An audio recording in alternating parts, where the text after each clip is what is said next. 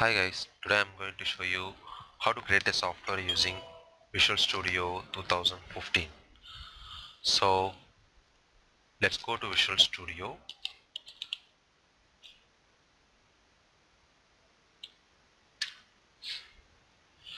So here you have a latest version of Visual Studio and the version is 2017.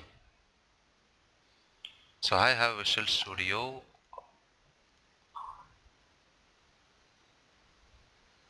2017. Sorry, it is 2017. So I'm going to show you how to create a software using Visual Studio 2017. Here I have Visual Studio Community Edition. So to download Visual Studio, you need to go to visualstudio.com. There you can see a Visual Studio IDE, theme services and code. So you can download the community edition from the Visual Studio IDE. So here it was. And after downloading, you will see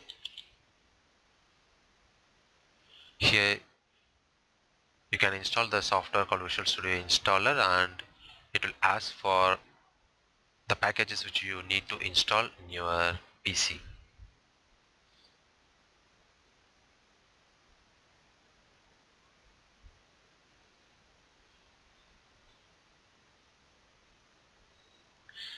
This is the installer which you need to download and install. So the installer will install all the features and the updates which you need to run the Visual Studio Community Edition.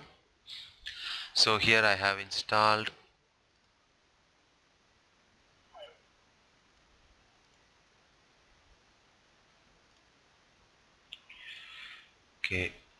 I just cancel the operation. So let's wait for some time. I'm just going to modify. So here you see I have installed Universal Windows Platform Development and .NET Desktop Development Tools, and that's it, I have installed.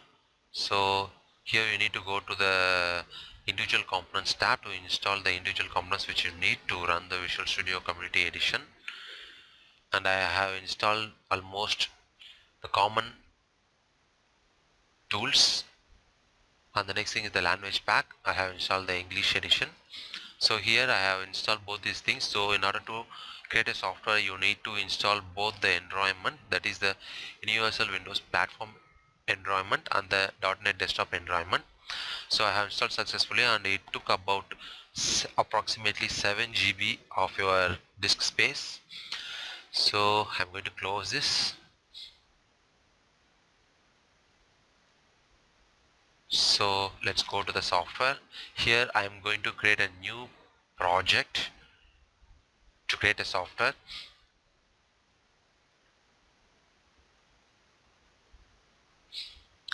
So here what I need to do is I'm going to select the Windows Classic Desktop and a Windows Form app, and I will give it as a sample application.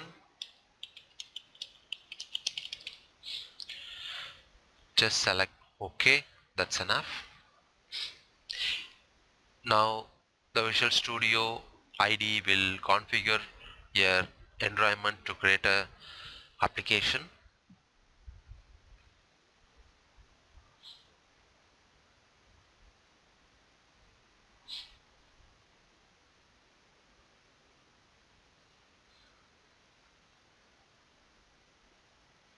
So this is the application form, that is the application window, which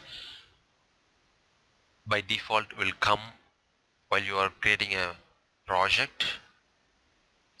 So here you need to go to the Solution Explorer and just pin this tab, and the next thing is you need to go to Toolbox and just pin this tab.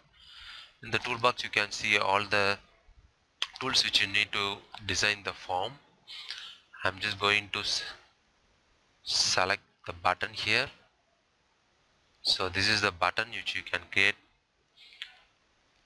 and the next thing is I'm going to select this form. Here you can see the name, the form 1. So I'm going to select this form. Just right click and go to view code. Here you can see this is the code which you can use, and here you need to write the C# codes to do the activities in your form. And here is the class program which will load the visual styles and run the form. And I have just created a project, and I'm just going to run the project without editing any code. So go to start.